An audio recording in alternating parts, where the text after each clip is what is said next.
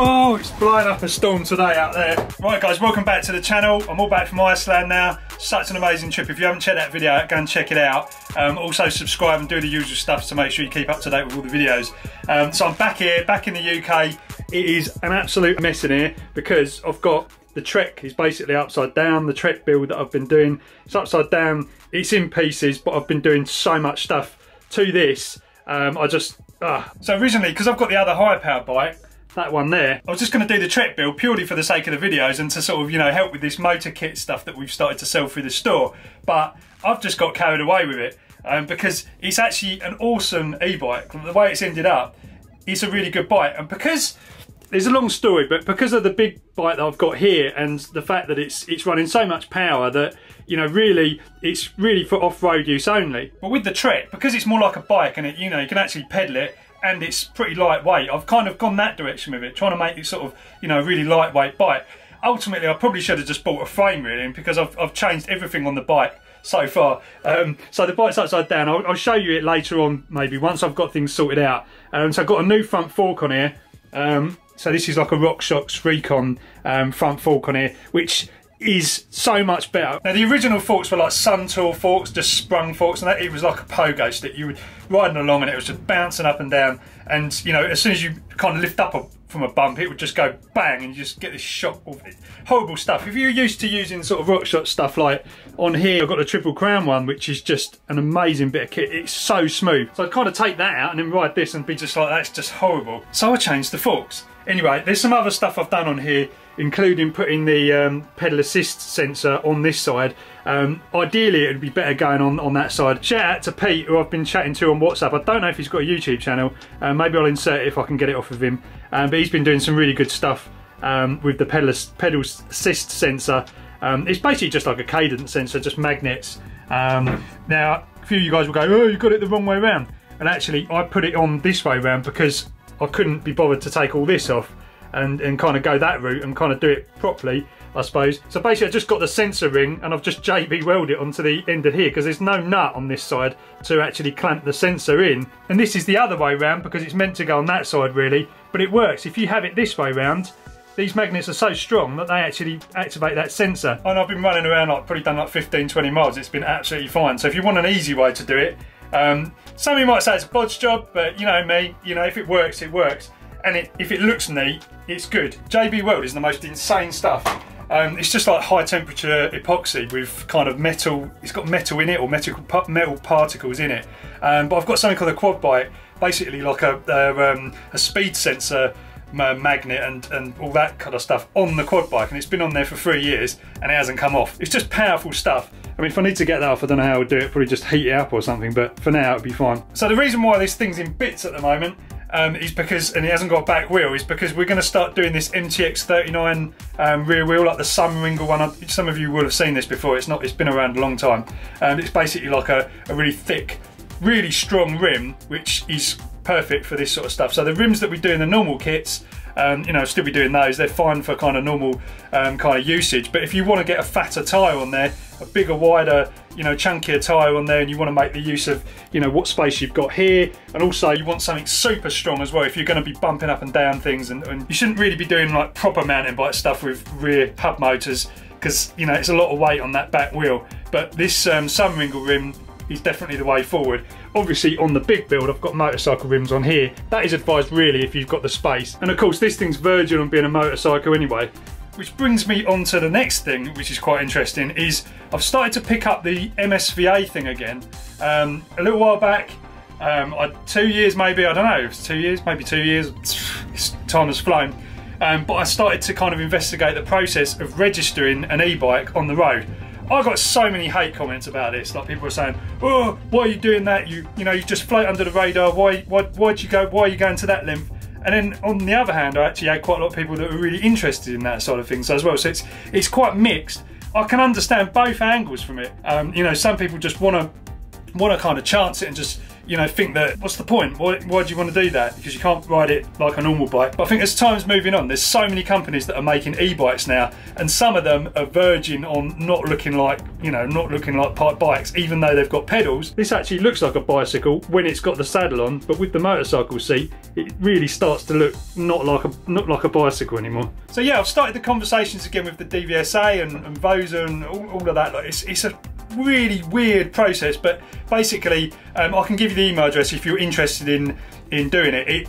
It basically starts off, you have to fill in some application forms, you have to get a VIN number for your bike so that it's effectively got a chassis number, because obviously, you know, it doesn't have a chassis number if it's a bicycle, and then that's the kind of process. But the idea is, yeah, to get this bike on the road properly as a moped. And I know my good friend Vortex, Tony, is doing the same thing as well. So this is going to be interesting to see what happens between the, you know, our two channels and how we kind of go about it. I've done a lot of the work already, and I've been kind of talking to certain people about, you know, how to do this.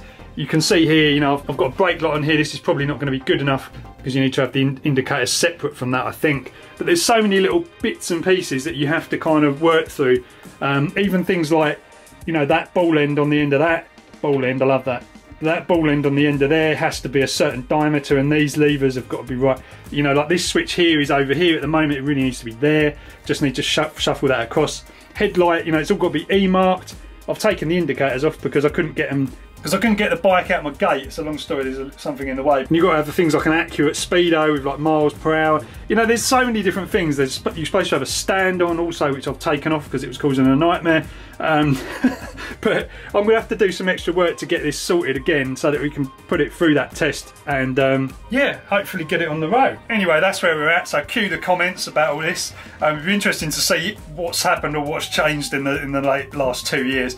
And actually the reason why I didn't do it, there's a lot of people that said, why did you stop with that MSVA project? Well, basically moved house, I got the Twizy, and I sort of thought, well, actually, why am I going to bother? You know, I don't need to have the bike on the road and the Twizy as well. How many vehicles do you really need that are kind of on the road? But time's come to do this because I think it's definitely, I need to show that it's possible to do it. I know it's already possible. There's people that have done this before, so I'm not doing anything new. But I have seen a lot of photos of these bikes that have been, you know, with the mirrors and everything, and they just look horrendous once they've got all the number plate and everything on. So I want to do it like everything that I do. I want to try and make it look good, and you know, it will be a challenge to, you know, to do that, because, you know, once you start putting mirrors on and all that, it just makes it just look like a bit goofy. But we'll see what we can do anyway, and hopefully we'll be able to, you know, have an example that, you know, anyone can follow if they want to do the same thing. I'm just waiting for this MTX rim to turn up, and then I can put this wheel back on and show you this finish. But I don't know what's happening. But as usual, FedEx is playing up, and it doesn't look like I'm going to get this until maybe a couple of days. So this is going to stay in bits. Also need a bigger blooming workshop. This is getting a bit stupid in here. This weather though, oh my god. Right, just come back into the office. I've had another motor kit turn up, another sample. Look at this, this is much better. So this allows you to easily disconnect the motor and everything else, and all the hall connector, all the hall sensors and everything like that. So you don't have to take the whole thing off the bike when you're taking the back wheel off. Been talking about this for a while. A couple of you have mentioned it as well. You know, it's just a nightmare trying to, you know, take the main cable off. So having a connector, and then the other end obviously just goes off to the speed controller, just makes it a lot easier to remove it. Right, it's a bit later. No sign of the wheel for this bike yet. Looks like FedEx have messed it all up, and it's not going to be here until Monday. So there you go.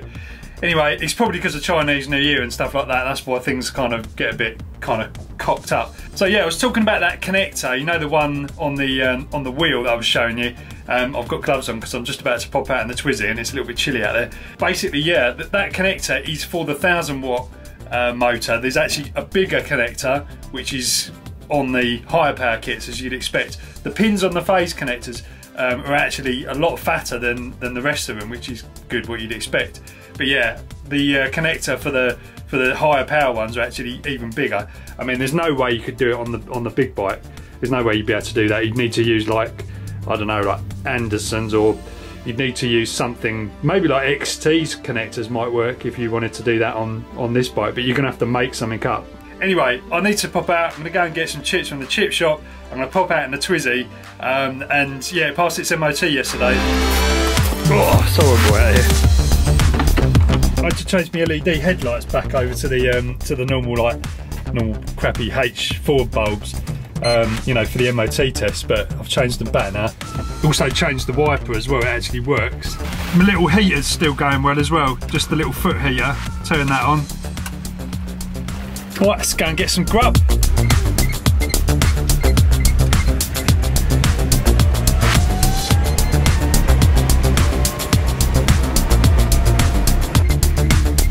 Got all these cars going in here.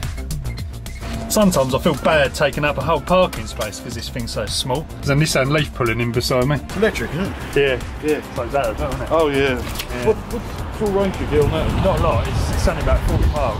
Oh right, okay. But like for local use and stuff like that, it's brilliant. It's like a go-kart, that's a good. Right guys, so I'm just editing this video and I just realised I hadn't mentioned something that I put on. I don't know if I did it, if it was on there when I was doing the original video, but anyway, it's this. So you might have noticed this in the pictures. It's a suspension seat post and it's by Cane Creek and it's called a Thud Buster. So basically what happens here is your weight obviously goes onto here and then this kind of pivots across. It's pretty clever and it's got these kind of elastomers which basically absorb any bumps, because obviously this is a hardtail. You know, this tyre is actually up pretty high because, you know, to sort of try and limit punctures. I might be going tubeless on this as well. It's another kind of thing that I'm kind of working out how to do. But basically this, combined with, you know, your front suspension, is a really good alternative to like full suspension, because obviously the other bike has got full suspension. It's got RockShox rear shock and you know, the kind of boxer style front forks on that, as I've mentioned before. So, you know, to get a really smooth ride, it's quite difficult on something like this. So I decided to go this route. This is quite expensive bit of kit, but let's just show you. So if we just get onto the bike, you'll see it moving. It's pretty cool, right? And these little elastomers in here, you can just change basically depending on your weight and everything else. You can adjust the saddle, you know, kind of pivots that way and adjust it, because of the way this works, it kind of shifts slightly backwards, you know, so that might not be for everyone, but you know, if you kind of get it right, it takes a little bit of playing around with to get the exact kind of angles right so you're comfortable on there. But it's actually a really good alternative to rear suspension. Just takes the bumps away, and then you can have the pressure on this right up so you can avoid those punctures. So another thing I did obviously is change the tyres from the standard ones that are on here. Got much fatter tyres on here now from the standard ones. This is actually a 2.3. It could be, you could actually go higher. I could actually go up to like a 2.8 on this ideally, but for now I've got this one on here and it actually looks pretty chunky as it is. It squares off a little bit with this rim, but it's okay. As I say, I'll probably change this for like either like a 2.5 or 2.8, because I've got plenty of clearance down there as well. I can fit one finger down there, so that's all right. And I did the same on the front. So I've actually gone back to running the 29-inch on the front because I just found it actually handled so much better. And I've just got a wider one. And look at this clearance. You can't get a lot better than that. Look at that. I couldn't have planned that any better. So that clearance in there is absolutely spot on. And then I know I've already covered this in the other video, but I've got my Hope brake, which I've put on the front. I haven't bothered to change the rear one because it's a bit difficult, because everything's kind of run through the frame on here, so I don't know how you would do that. I haven't even looked into that. So we've got this on here, and a 200mm disc as well on the front, which is also Hope, just to make sure this front end stops. And the braking power on this is just insane now. It's really good. So that combined with that front fork, because I noticed the old fork used to kind of flex when you kind of braked with this new brake on here, so it really wasn't good. And they always have this little warning down here saying don't use it for downhill. So I mean, it's not going to be any good for an e-bike if you can't use it for downhill stuff. And finally onto this, I've really neatened everything up. I'm not using that little bag anymore. I'm using this project box, which basically just fixes onto the bottle holder at the back, the rear bottle holder there, or pump holder, whatever it is, and I've just basically screwed that in. All the wires go into here, and it's just so neat. If you want to get into it, you just unscrew these, and that's all kind of nicely done. And as you can see, there's just basically those are the only wires you can see down here under there, but there's literally no wires anywhere else other than the usual stuff up there. And then I've kind of carbon taped this down here. The cables that I couldn't fit, ideally it'd be lovely to get them to go through this frame, but I think it's just going to be too much hassle really. But I've just used this kind of carbon tape. I've tie wrapped the wires up the top. This is just the display wire, and I don't know what the other one is.